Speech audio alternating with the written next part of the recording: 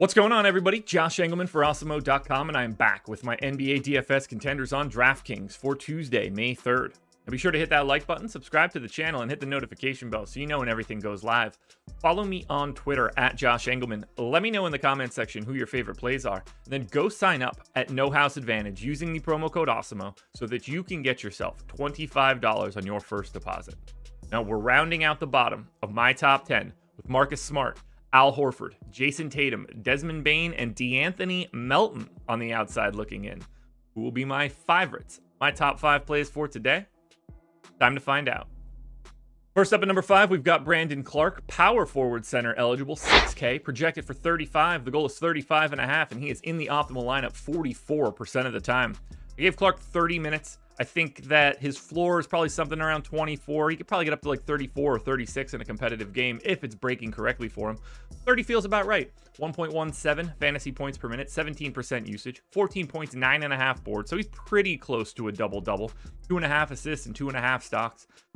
He's just going to be out there, but I am a little nervous about Brandon Clark's ability to close. Now, I don't think that he lacks ability, but it's possible if the Warriors are going to a Steph, Poole, Clay, let's just say Otto Porter or Andrew Wiggins at the 4, it's going to be a lot easier for the Grizzlies to close with Dillon Brooks at the 4, perhaps, and then having a Jaren Jackson at the 5 if he's not in foul trouble. So that's really the only thing stopping me from thinking Brandon Clark has this massive ceiling, is just my little slight worry that he doesn't have to close. But that doesn't really matter at 6K in 30 minutes because power forward center eligibility, that gets him to the number 5 spot.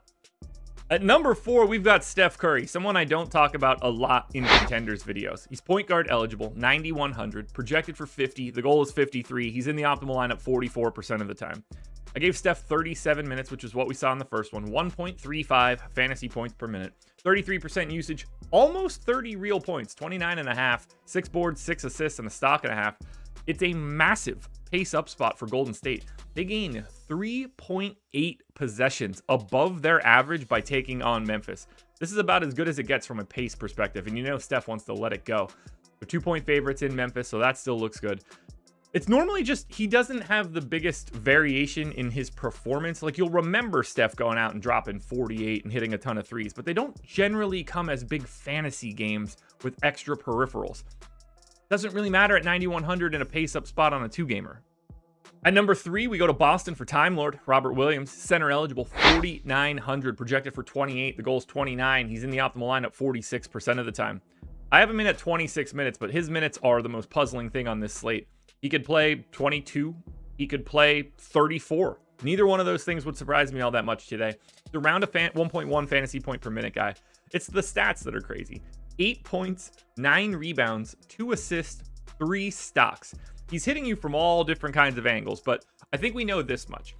If the Celtics were playing optimally, they would probably want Robert Williams in their closing lineup, which means Robert Williams would be playing, let's just say, 32 minutes. If Robert Williams is playing 32 minutes, he's the unquestioned number 1 play on today's slate at 4,900. He just blows that salary out of the water. He only needs 29 fantasy points to pay it off.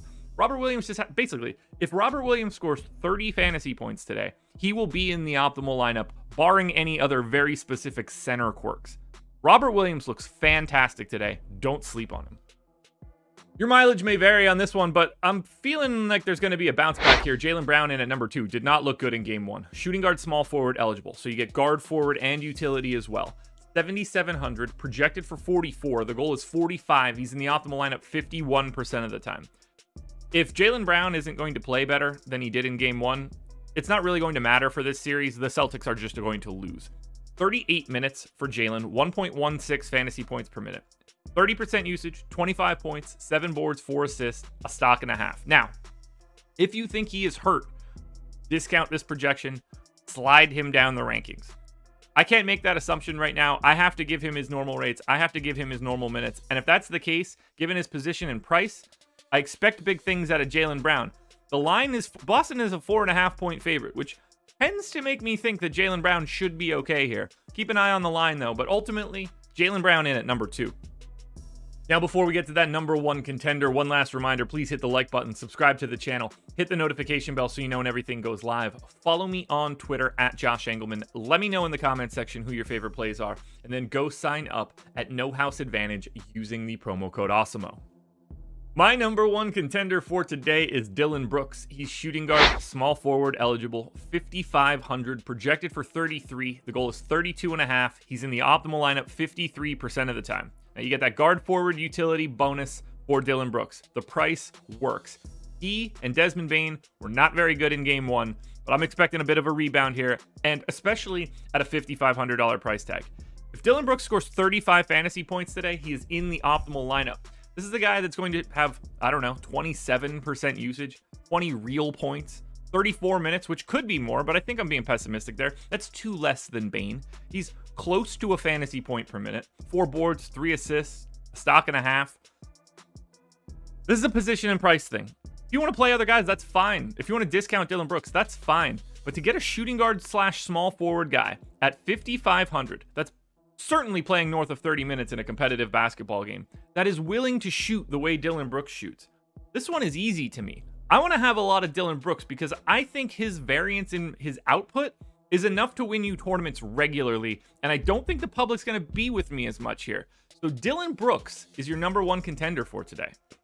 Alrighty, folks, that will do it. Those are my NBA DFS contenders on DraftKings for Tuesday, May 3rd. There's a FanDuel version around here somewhere, so check that out. Good luck tonight, everybody. Win some money. We are back again tomorrow morning for another edition of the Contenders.